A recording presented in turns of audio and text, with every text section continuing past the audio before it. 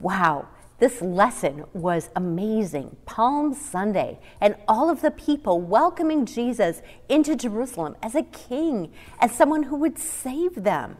They shouted, "Hosanna, God save us," over and over. They waved palm branches. They threw their cloaks on the road.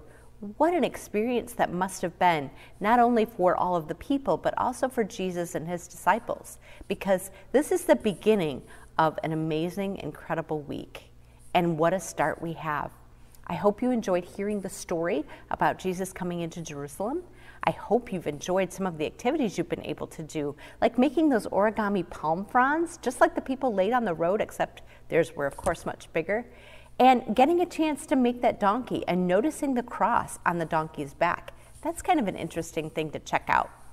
And you're learning a new memory work. It's a long one, but it's a very important one because that's the end of this incredible week, this incredible, amazing week. And so I hope that you take the time to really learn those verses because that means everything.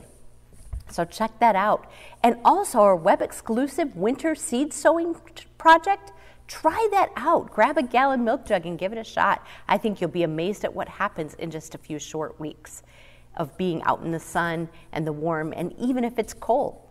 Yummy recipes, other activities to check out too. So thanks for coming along this week and learning about that first day of the amazing, incredible week.